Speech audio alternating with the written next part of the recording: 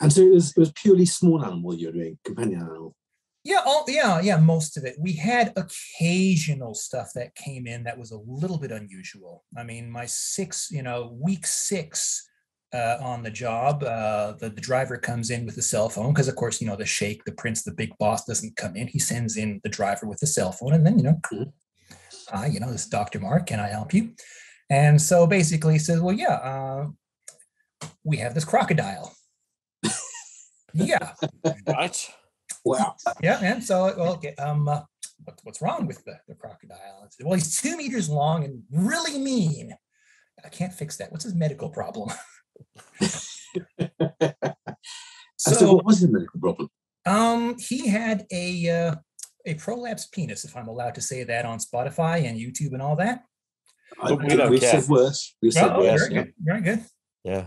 So basically, due to constipation, the organ had prolapse, it became injured, and a partial amputation was required. I was going to say that's not too difficult, actually. Amputation of it. Well, I've not done a crocodilian. I've done a few other reptile penal ectomies, bobbits, I think they call it. Yes, 6 weeks into my first job after university, sole charge vet, Western Saudi Arabia, 1,200 kilometers from the nearest referral hospital. Yeah. That's mild exotics professor and went, well, and you did a John Wayne bobbit on a 2-meter crocodile, pretty much under local. Cool. Was it any less wild afterwards?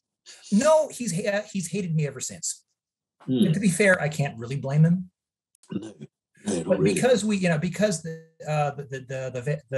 exotics vet told me that the ketamine was, general anesthesia was really going to be a problem because we were in the rather far away from, modern monitoring equipment and ventilators and things like that, because we were next to a swimming pool about 20 kilometers north of Jeddah.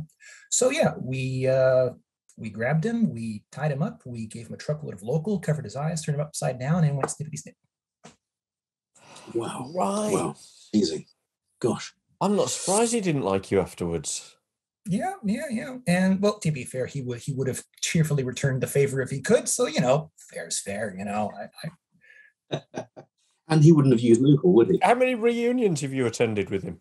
A couple, actually. A few January 2020, just before the pandemic, I actually got invited back. Right.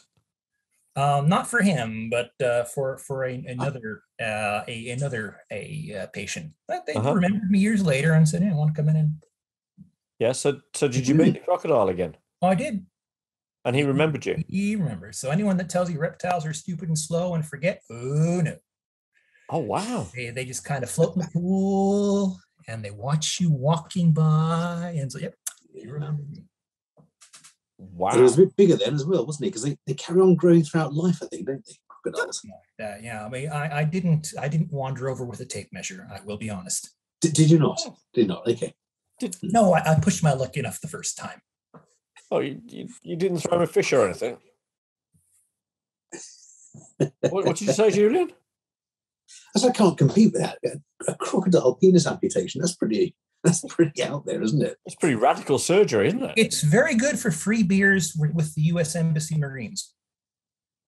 Why? Because they want their penises amputating? Apparently, if you tell a story they can't top, you get a beer. Ah. Okay, so that would do it. Hey, I didn't make the rules, but I accept it.